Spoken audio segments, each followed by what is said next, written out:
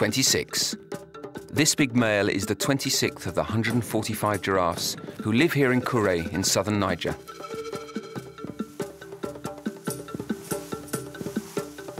Number 26 is a white giraffe. The white giraffe is the last to live in its natural habitat and in contact with human beings in Western Africa, outside of areas protected by national parks. For scientists, he's number 26, but the villagers call him long neck because of his interminable neck. He is almost 20 feet tall. With his head and legs that are almost white, and the wide reticulated pattern framing the fawn spots of his coat, the white giraffe of Niger is the lightest coloured of all giraffes. At the beginning of the 20th century, the giraffe was a very common animal in Western Africa. But from 1970, successive droughts killed more than half the livestock. The price of meat increased, and this led to giraffe poaching. In times of famine, a giraffe is seen above all as a ton of meat on legs. At the beginning of the 1990s, there remained fewer than 50 in only one country, Niger. Spending your days with your head in acacia trees is a giraffe's recipe for happiness. But every day having to eat 30 kilos of small leaves protected by long thorns is endless work. Its large, thick blue tongue enables it to choose the most tender leaves without pricking itself. However, it's easier when the branches don't have thorns, like those of the combretum.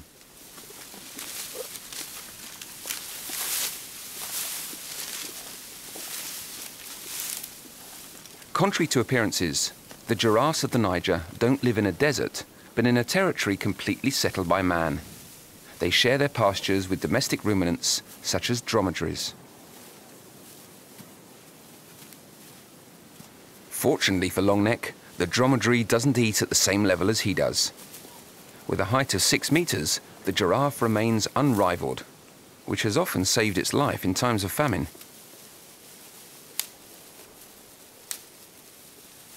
Niger is one of the poorest countries in the world, and it's one where population growth is highest. To feed themselves, peasants clear the savannah. The expansion of fields and livestock farming encroaches each year on the giraffe's natural habitat.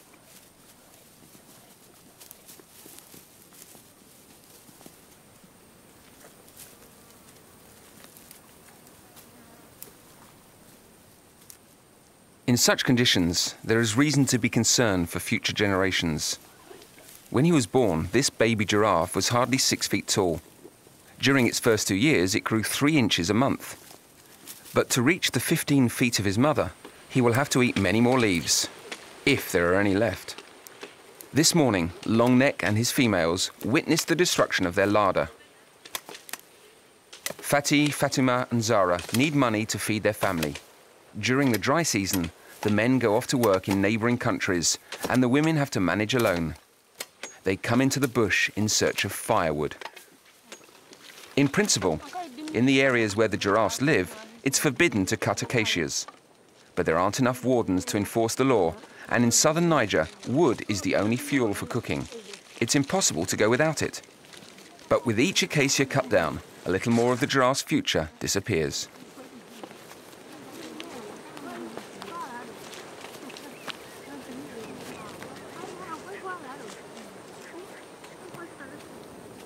To fetch this wood, the women have walked several kilometers from their village.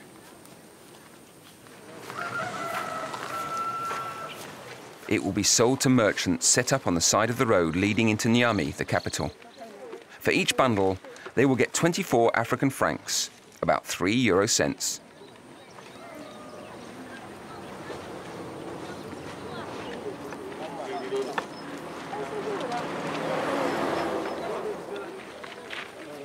As soon as it's delivered, the wood goes to Niamey. And this is why the acacia copses the giraffes feed on are disappearing everywhere.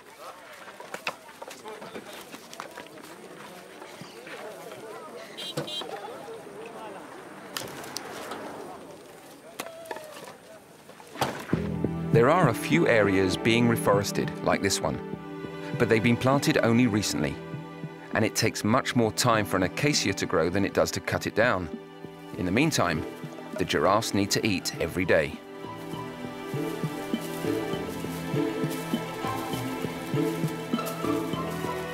For Longneck's family, the end of the dry season is difficult. The heat gets more and more intense. The dehydrated acacia leaves aren't nourishing enough. Water is scarce.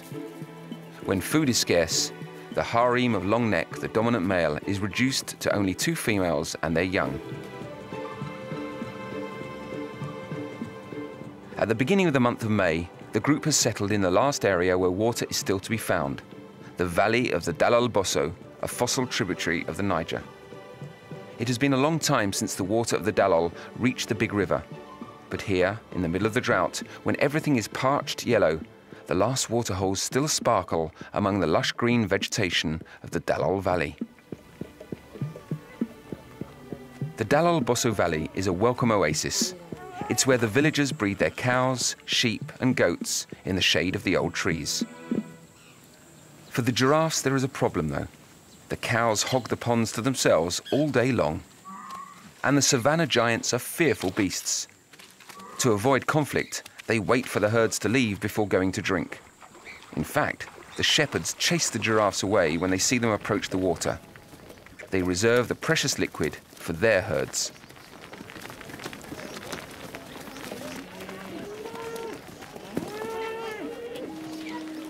As soon as you leave the heart of the Dalal Valley, the water table sinks lower.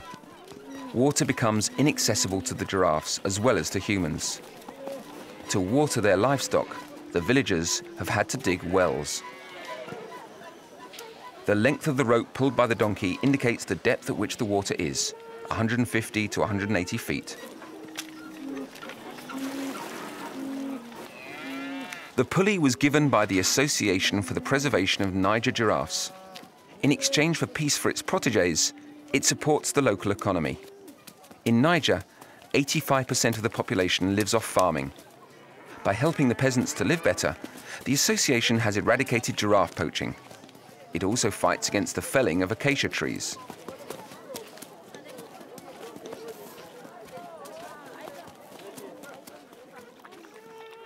The giraffes never come to drink from the wells. They have to find water on their own.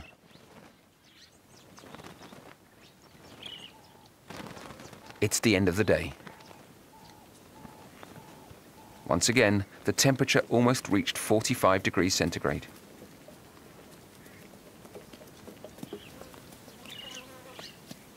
During heat waves, you have to queue up to get close to water. Blackbirds and doves hurry to drink before the cows arrive.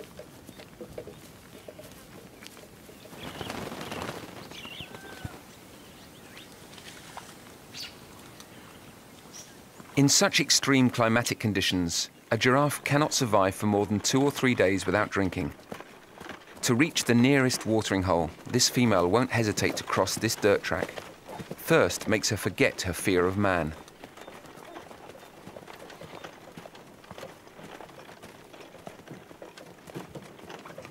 It's true that she no longer risks her life when approaching humans, since poaching has stopped.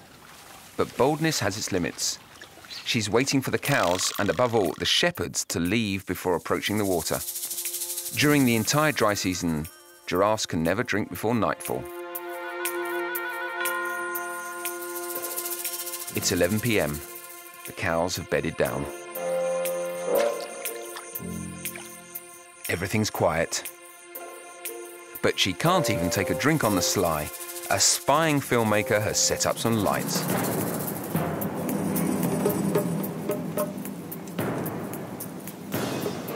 Neither heat nor dust can prevent it. The species must be perpetuated.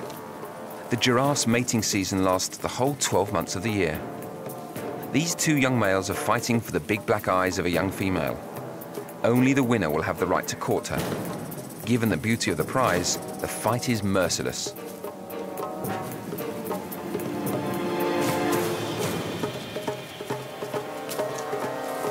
The opponents stand sideways. It's the fighting position. Blows with their necks, their shoulders and their heads. No blows are forbidden. The tips of the horns are blunted, but they can still inflict wounds. Worse, the opponents could break their necks. Only 7 vertebrae for such a long neck. That's their weak point. a single vertebra out of place, and that's how one dies for love among giraffes.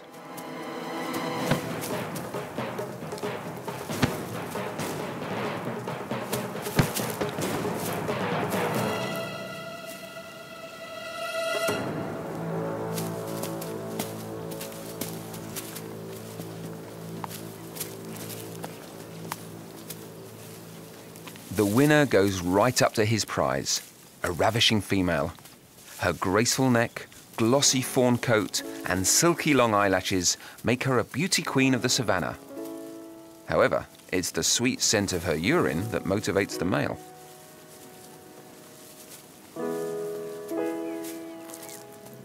She releases a few drops, just to signal she's receptive. He curls his lip. It's the phlegm test. They seem to be on the same wavelength, but in the end, it's always she who decides.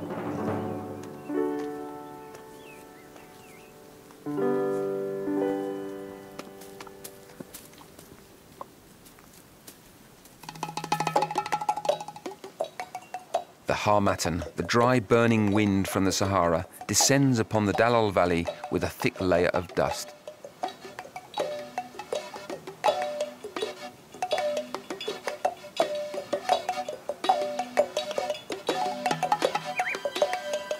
The air is unbreathable, but never mind. This morning, Longneck, the dominant male, is feeling affectionate, loving even. One of the two females of his harem is on heat, as every fortnight, until she's impregnated. She's playing up a little, but Longneck knows he needs to insist. He'll follow her closely the whole day long, repeatedly cuddling up to her until she changes her mind. If she wants. Perhaps.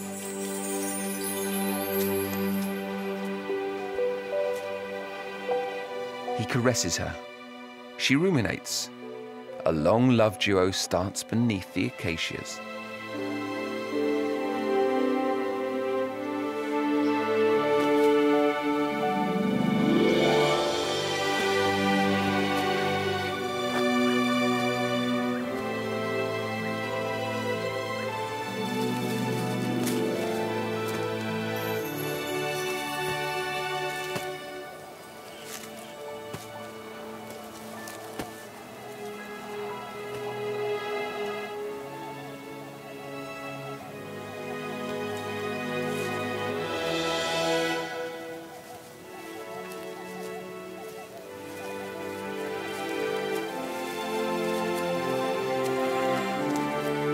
Among the giraffes, when you're in love, the females lead you on, far and for a long time.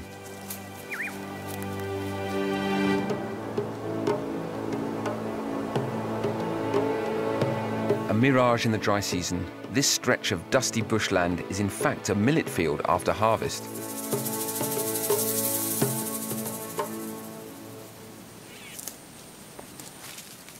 At the end of the month of May, since there's nothing left to eat or to trample on, the giraffes wander through here without bothering anyone. Not for long, though. Today, the children of the village of Canare have come to clear the field.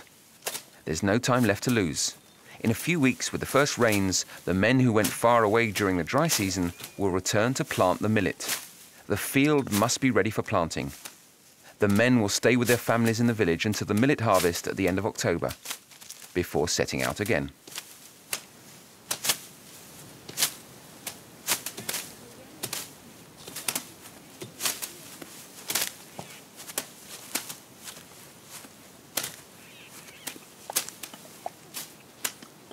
When the millet season comes around, the giraffes are not welcome in the Dalal Bosso Valley.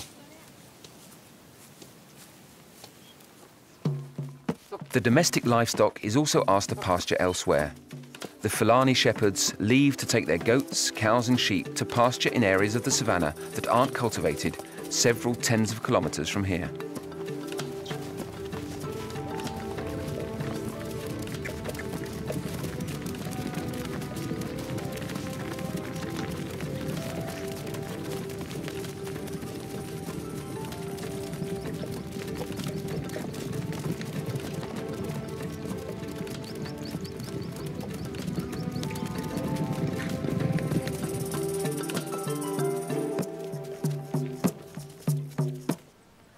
The migration is done in several stages.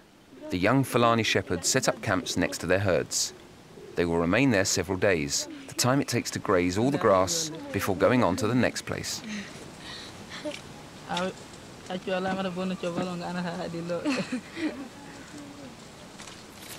The giraffes follow the same movement as the herds.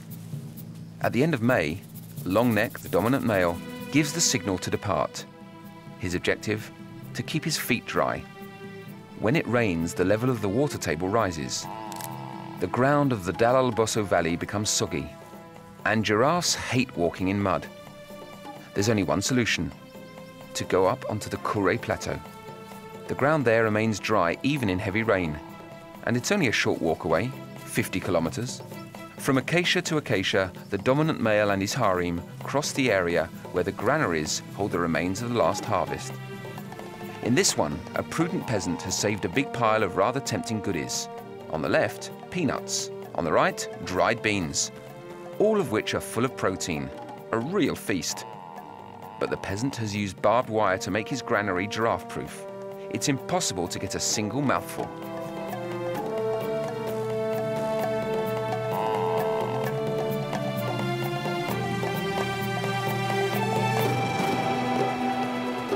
If the giraffes continued their way 100 kilometers to the south, they would reach W National Park, where they would find water, acacias, and peace and quiet all year long.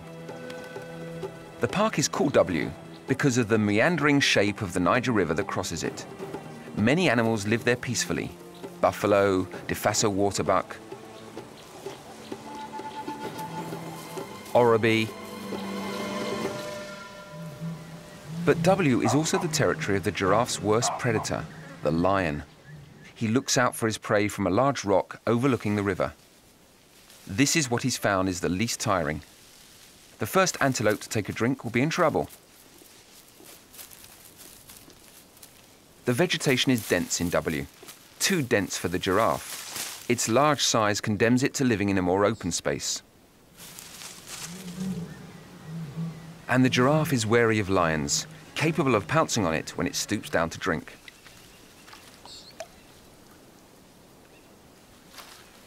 The river has other teeth, those of the Nile crocodile.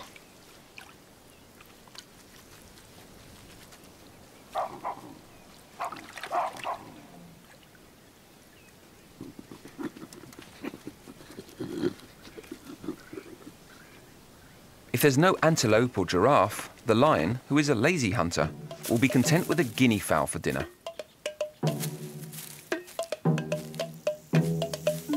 So the giraffes won't go into W. Their road stops in the tiger bush. This is a degraded savanna where vegetation and laterite alternate in parallel strips, in a pattern resembling the coat of the tiger.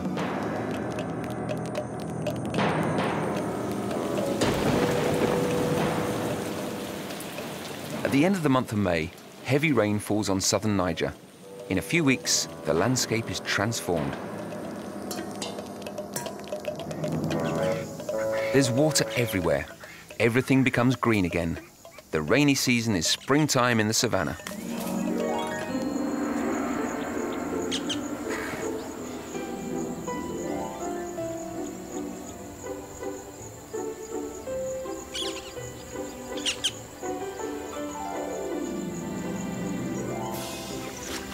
For the giraffes, life has changed. They no longer have to hide at night to drink. The group of Longneck, the dominant male, has grown. It now includes 17 individuals, 5 females, their young, plus a few adolescents. It's a very large family. The females can be recognized by their coats that are lighter than those of the males, and they are smaller, only 15 feet tall compared with 20 feet for adult males.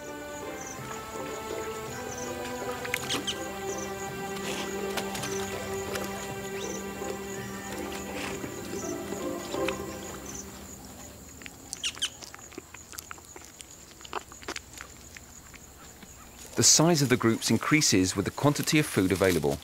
What's more, giraffes love being in a group, and the larger the group, the more opportunities they have of showing their affection to one another. During the rainy season, The acacias of the tiger bush become covered with tender young shoots. The giraffes make the most of them.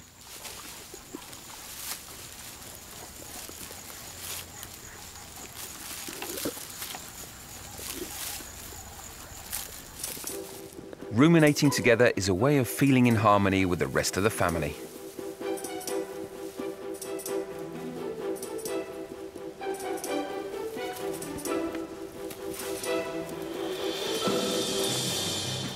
At the end of September, the Dalal-Bosso Valley is covered in a mosaic of green.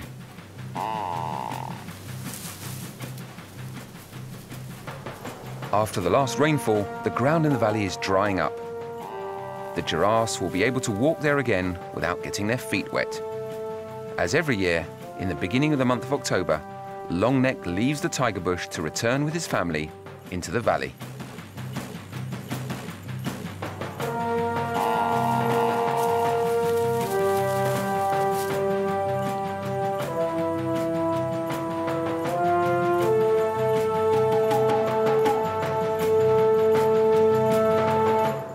A disaster. The deserted area where the giraffes moved freely during the dry season is now a huge millet field. No matter, it takes more to deter a giraffe. Longneck and his group have a single objective: to find their acacias, and on the outskirts of the fields, the occasional wild melon with its flesh full of water. Of course, to get to the acacias, they've had to trample the peanut fields a little, and the peasant woman who planted them is furious. In fact, the acacias which grow between the fields are the remnants of the original savanna, the ancestral territory of the giraffes.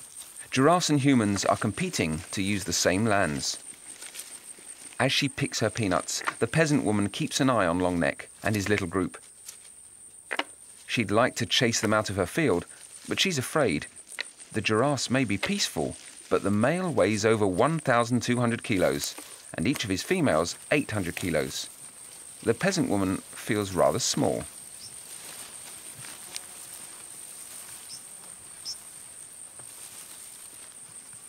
The peanut fields are hemmed in by the millet fields. The giraffes don't eat the millet, but as they walk through the fields, they break the stems and make the grains fall. The owners would like to put fences around their fields, but the price of barbed wire is beyond their means, so they can't prevent the giraffes from entering them.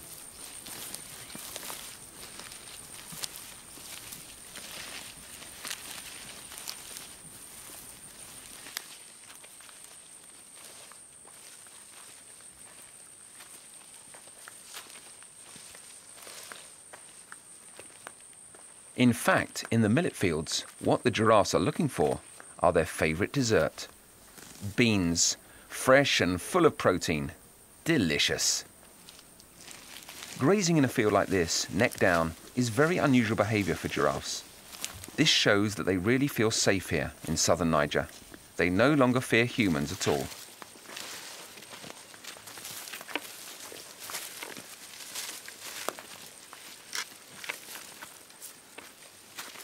Fatih and Balkissa, two women from the village of Tolo, have come to pick the beans they planted in the family field. The giraffes have completely destroyed our field. The women aren't pleased. These giraffes are taking the beans from their children's mouths. Of course, the new millet harvest will soon be here, but it will hardly be enough to provide food for 2 months. It is to complete it that the women plant beans. For them, they're vital.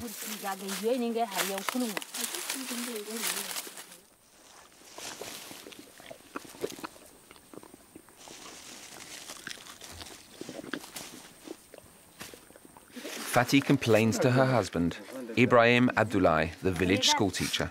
Look, the giraffes have destroyed everything. You didn't find any beans to pick? That's all you found? This is what we found. What's the matter with these giraffes? I'm going to talk to the association. Otherwise, if ever they come back into my field, I'll cut off one of their legs. But they're important for us. They leave nothing for us in the fields. Even the ordinary beans we eat, there are no beans. I want to talk to the association. The association to which Ibrahim intends to complain is the Association for the Preservation of Niger Giraffes. The people in charge are Pierre Gay from France and Omer Dovi from Niger. The association won't reimburse Ibrahim for the price of his beans. It doesn't directly compensate the victims of damage caused by the giraffes, but it distributes microloans, funding of several tens of euros, which allow the villagers to develop economic activities. Indirectly, this compensates for the damage. Pierre is the owner of the Douai-la-Fontaine Zoo in France. The zoo supports nature conservation programs all over the world. And that's how in 2001, the Douai Zoo completely funded the association managed in Niger by Omer. Thanks to this association, the number of giraffes has tripled in a few years.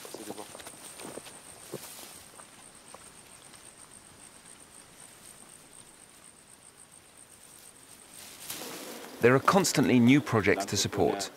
This morning, under the palaver tree in Diri Bangu, the subject is the funding of new wells. Omer points out that the credit afforded by the Association for the Preservation of Giraffes is repayable. Bad payers are barred from the list, but this is not the case here. De l'ouvrage. Vraiment, c'est un village qui n'a pas de problème. Tout je sais pas. Dans ton village, il y a parmi tes villages là où on a quitté, toi tu le sais. Donc, vraiment. This well will avoid the women having to walk several kilometers in the sun with 20-kilo buckets of water on their heads. They will be able to focus on more profitable activities.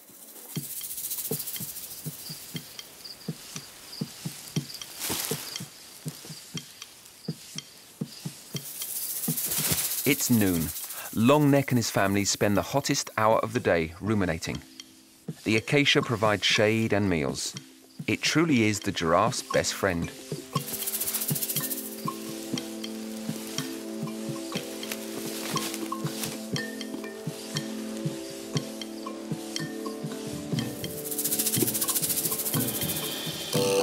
For now, all is well. Longneck has successfully returned to the valley of Dalal Bosso.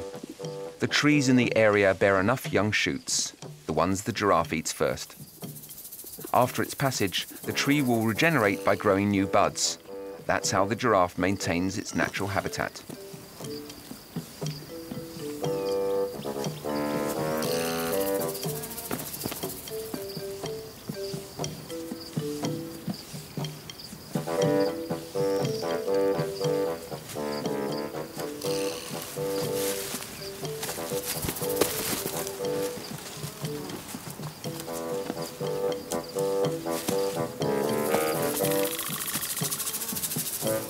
Around here, there are really too many stinging insects. They have proliferated during the rainy season. Other animals, such as the elephant or the buffalo, are used to taking mud baths to rid themselves of them, but not the giraffe.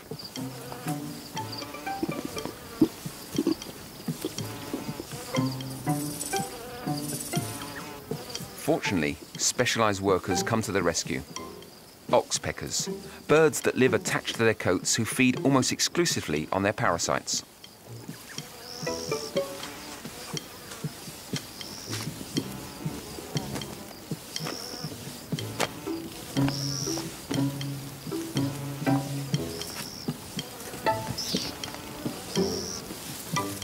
But in spite of appearances, the oxpeckers belong to an endangered species. Insecticides are contaminating their food chain and reducing their fecundity.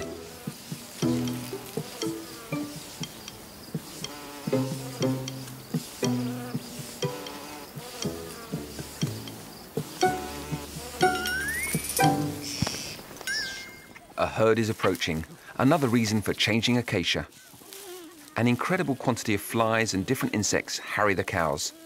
Even an army of famished oxpeckers couldn't eliminate them. In addition, these herds, badly cared for, carry parasites and diseases dangerous for giraffes. When the cows arrive, Longneck and his family immediately move away.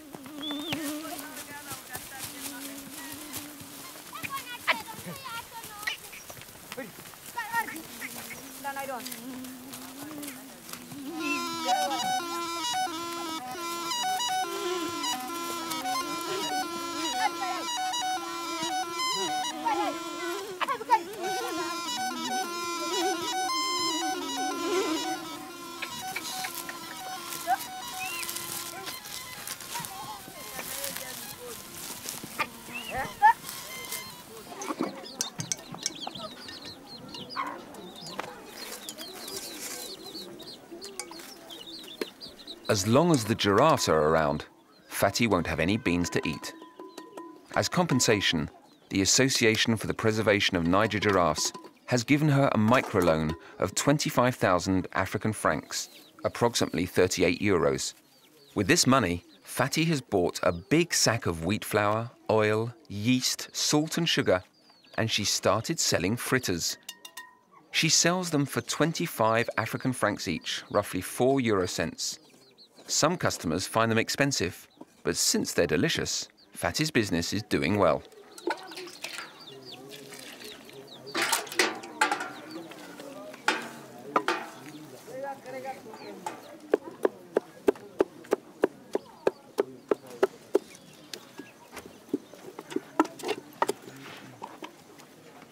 The dough has to rise several hours in the sun. Meanwhile, the young woman pounds peanuts and pimento to make the seasoning for the fritters. She then carefully tidies and cleans her house. Fritter lovers come to buy them at her home, and everything needs to be tidy to receive them. Thanks to these fritters, Fatty's family lives better. In exchange, she lets the giraffes eat the beans in her field.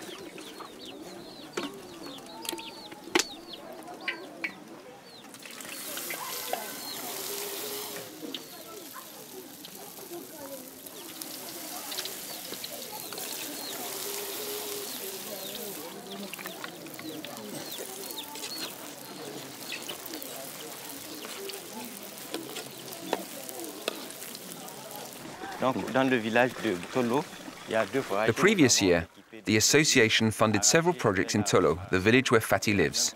The most spectacular is the well with the pedal mechanism.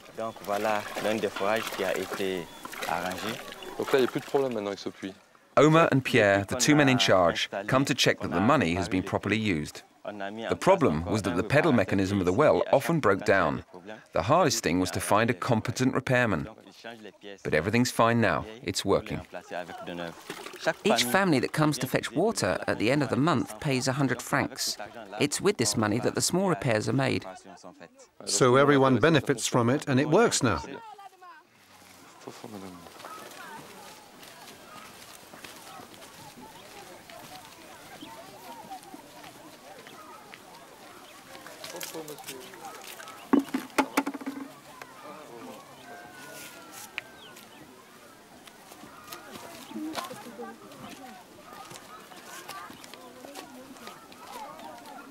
Omar and Pierre finished their inspection at Fatty's. She's the one who's invested the association's money in the tastiest way.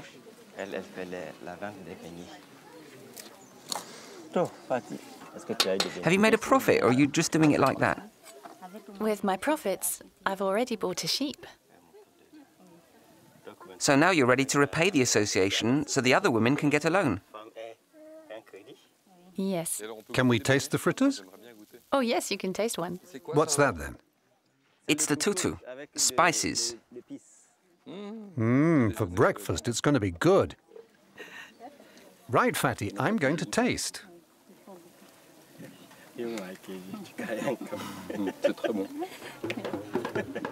Pierre and Omar's visits never go unnoticed. The griots, the village musicians, have composed the Dance of the Giraffe in their honor. The whole village knows it by heart.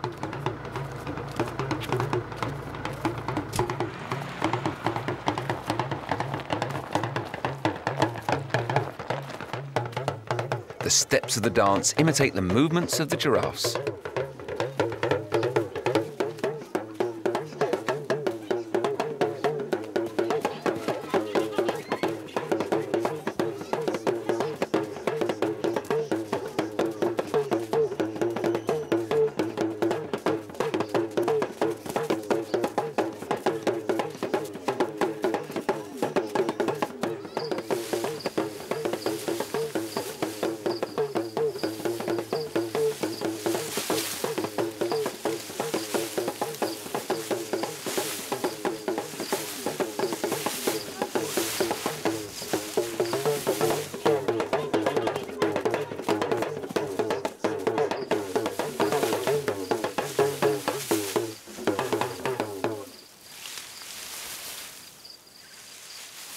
It's the beginning of October, The insects born with the rain sting even harder at night.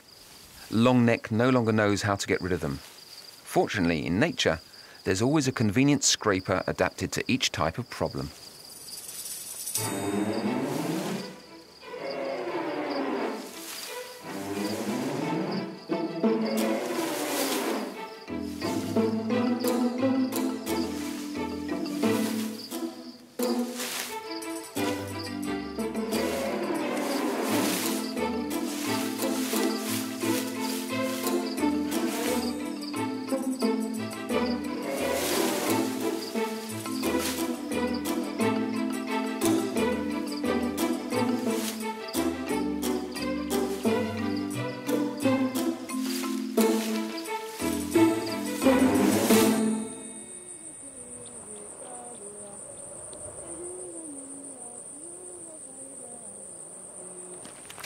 It's the end of the day. The acacia bundles are taken to the village. It'll soon be time to prepare the evening meal.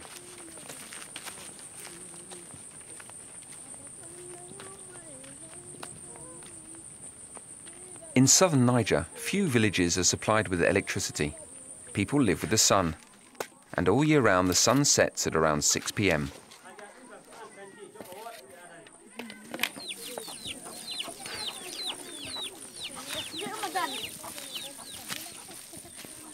Fatty's neighbour is fortunate. The giraffes have left her enough beans to feed her family.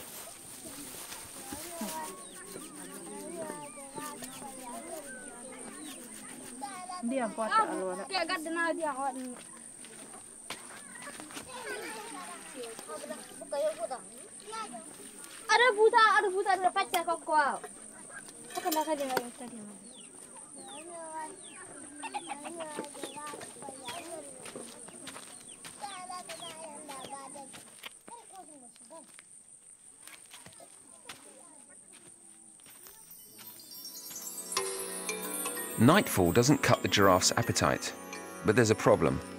In Long Neck's area, the acacias are becoming scarce. There only remain a few old, very tough leaves that aren't at all tasty. In this area, the number of acacias has declined due to wood cutting.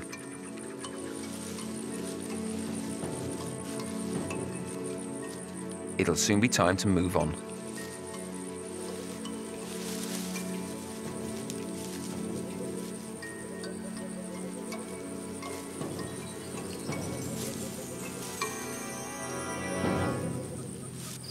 Sunday morning. It's market day in the village of Kodo. Everyone uses the same dirt track. A few humans aren't enough to bother a large group of giraffes, but 17 giants at the same time is impressive for mere human beings. Longneck and his family are also off to market. In the end, it was the acacias they were grazing on that chased them away. In fact, acacias have a secret weapon against giraffes. Above a certain limit of consumption, they secrete a tannin-based toxin which keeps predators, in other words giraffes, at bay.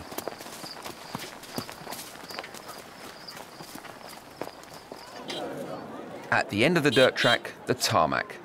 That's how the road to Niamey is called. The villagers from the surrounding area come every Sunday to the market in Kodo to buy and sell vegetables, poultry, craftwork, and even acacia wood. The giraffes won't be eating any leaves from them either. The acacia branches will be used, among other things, for cooking kebabs.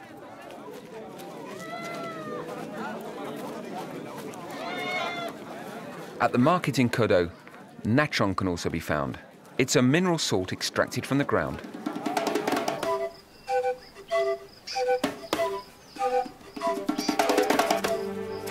It contains bicarbonate of soda. The shepherds give it to their livestock to help them digest. The giraffes search it out by themselves, mixed in with the soil.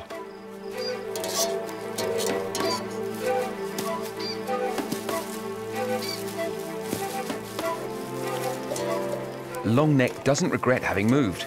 This place offers everything a family of giraffes needs to be happy. Mineral salts and fresh acacias covered with tender leaves.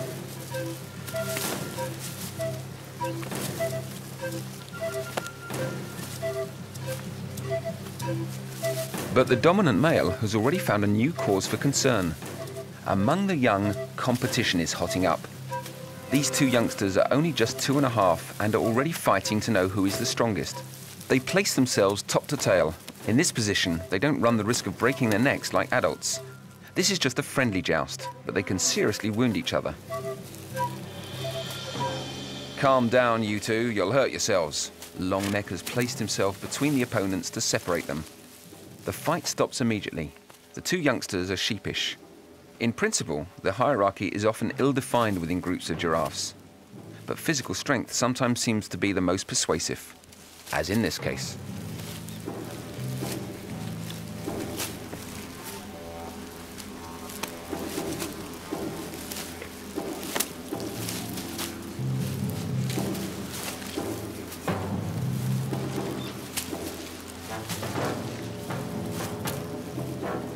Longneck intervenes.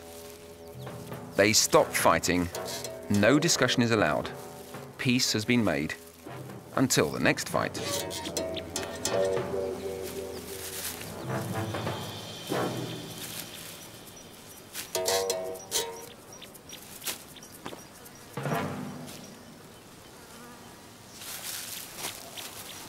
Hardly is this problem resolved than Longneck, the dominant male, faces another conflict. His power of seduction is challenged. A young adult male dares to court the prettiest female in his harem.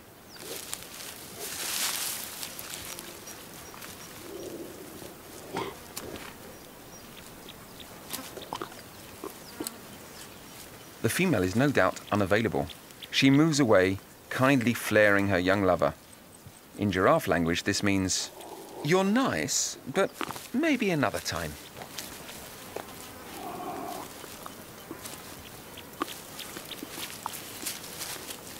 The young male isn't put off. He insists, "I'll follow you until the next acacia."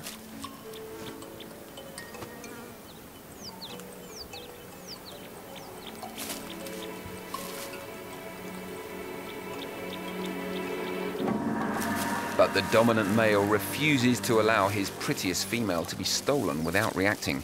He pounces on the couple and chases his rival without further consideration.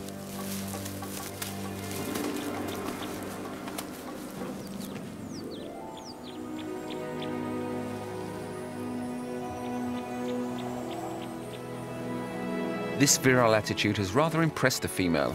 Reconciliation rapidly ensues. "You are the strongest and the most handsome. It's you I love," she explains by affectionately rubbing up to him.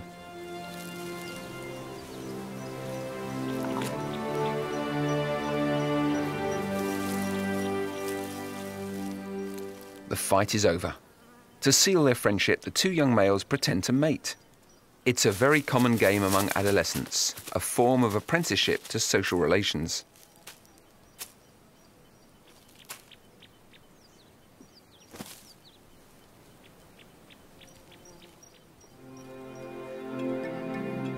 Longneck has mated for real.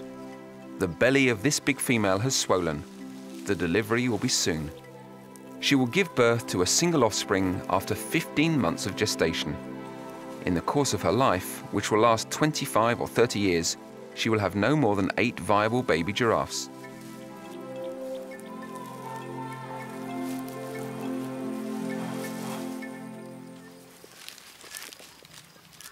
October. The rainy season is far behind. It only lasts from May to the end of September. The millet is ripe. The dromedary has been authorized to graze in the millet field. Normally, it only eats the leaves without touching the ears.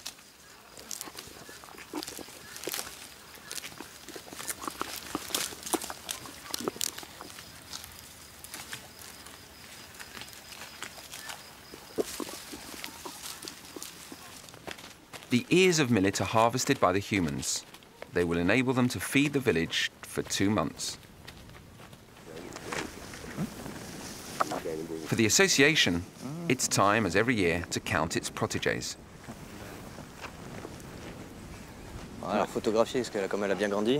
The photos taken in previous years make it possible to recognize each giraffe from one year to the next. Jean-Patrick Seureau, the researcher employed for the counting, has coloured on the photos the clearly identifiable markings he has spotted on the coats of each of them. Thanks to the photos from last year, Kimber Ide, the guide, immediately recognised female number 210. She's identifiable thanks to the marking at the base of her neck. It's the one that's coloured in the album. The giraffe population has increased again. Captain Zoumari Salifou, in charge of the giraffe unit at the Ministry of the Environment, is satisfied. That's a young giraffe of this year.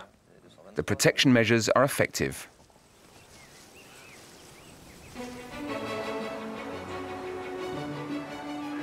Mieux in France, on the banks of the River Loire. The zoo at Douai-la-Fontaine, of which Pierre Gay is the manager, is only a few kilometres away. Thanks to him, the Pays de la Loire have become a high spot for the preservation of West African giraffes.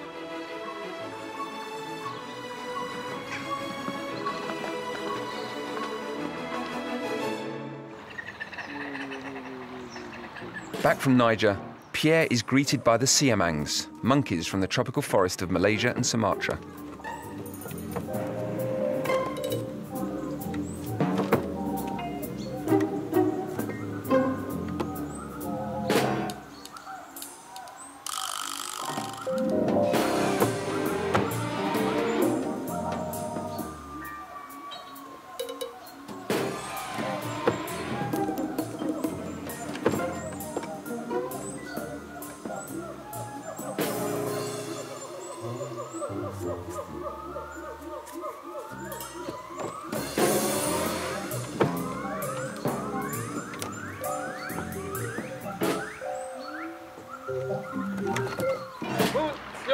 Pierrot, breakfast. Come on, come here.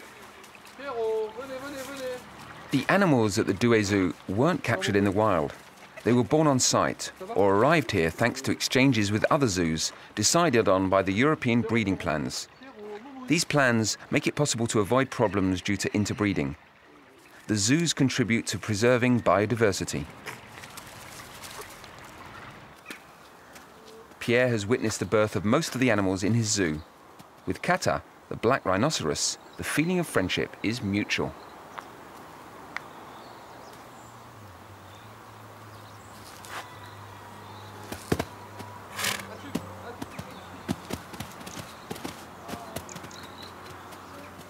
The giraffes of the Douai-la-Fontaine Zoo don't come from Niger.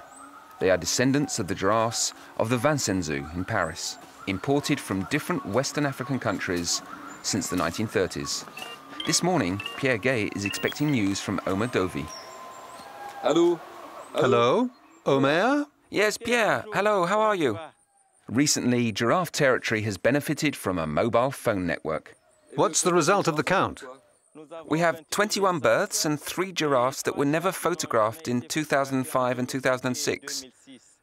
At the end of the count, we have 165 giraffes. That makes 22 more. Yes, that's a good result. You've worked well. That's great.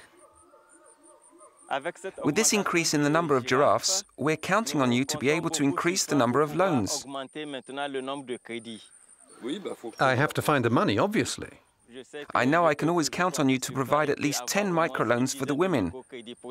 They're always glad of them. We've got plenty of contacts. I think we'll be able to help you. Well, that's great. Fine. Speak to you soon, Omer. Bye. Goodbye, Pierre.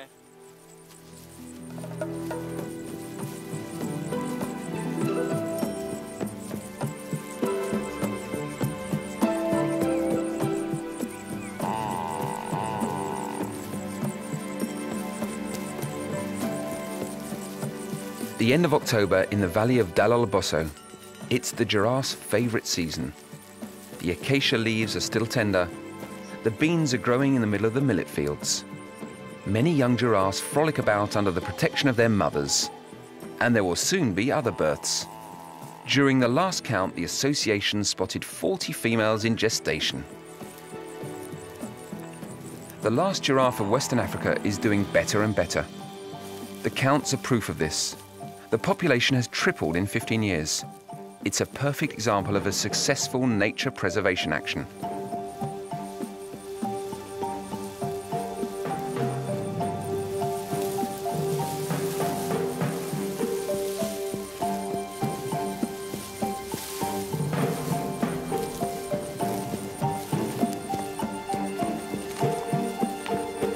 A Associating economic development and the protection of the giraffe has made a balance possible. The villagers are proud of their giraffes. They belong to their national heritage. Yet, the white giraffe isn't completely out of danger. Ensuring the cohabitation of giraffes and a growing human population is a difficult challenge. The felling of acacias, the expansion of farming and repeated droughts that heighten competition around watering holes remain serious threats. When it comes to protection of the environment, the battle is never completely won. But as long as there are acacias, Longneck, his family, and the other 148 giraffes will be able to live happily in the savannah of Niger.